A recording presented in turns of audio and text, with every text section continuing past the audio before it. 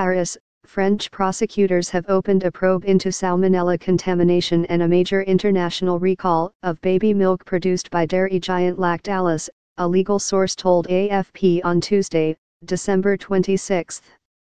The investigation will focus on possible charges of causing involuntary injuries and endangering the lives of others, but also possible cheating and failures in carrying out a product recall, the source said.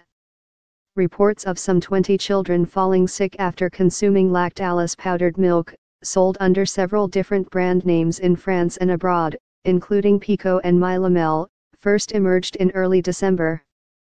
The company, one of the world's largest producers of dairy products, ordered a first major recall on December 10 of nearly 7,000 tons of packets produced by a contaminated factory in Creun, northwest France. At the time, it said it did not know how much of the potentially dangerous powder had been consumed or was in shops around the world, and it announced a second, wider recall on December 21. The group has now recalled all of its production from the Creun factory since February 15, blaming the contamination on renovation work carried out earlier this year. Lactalis could not be reached for comment on Tuesday. The product withdrawals have affected consumers in countries as far afield as China, Pakistan, Bangladesh, Britain, and Sudan, underlining the company's global reach and the difficulty in tracing all the potentially at-risk powder. Salmonella symptoms include severe diarrhea, stomach cramps, and vomiting.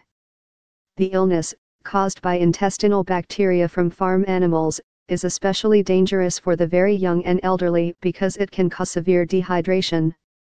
The baby milk industry was shaken by a huge scare in China in 2008 when local manufacturers were found to be bulking their product with an industrial chemical. 6 babies died and around 300,000 others were made ill. The scare in the vast and growing Chinese market benefited rival companies such as Lactalis and fellow French giant Danone, which were more expensive but were seen by consumers as safe and high quality. 16 babies hospitalised.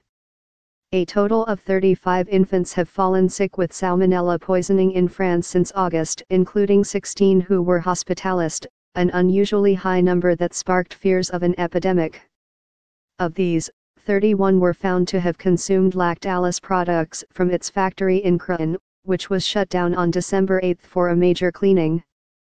The company believes the salmonella outbreak can be traced to an evaporation tower used to dry out the milk at the factory it acquired in 2006. The plant had suffered salmonella contamination the previous year. Quentin Gill Eastmain, the father of a 3-month-old baby who drank the milk but did not fall ill, has filed a complaint against Lactalis, and the UFCQ Consumer Association announced plans to do so. Gill Eastmain has set up a support group for the families of infants sickened by the milk. The legal probe was opened by prosecutors in Paris specialized in public health issues.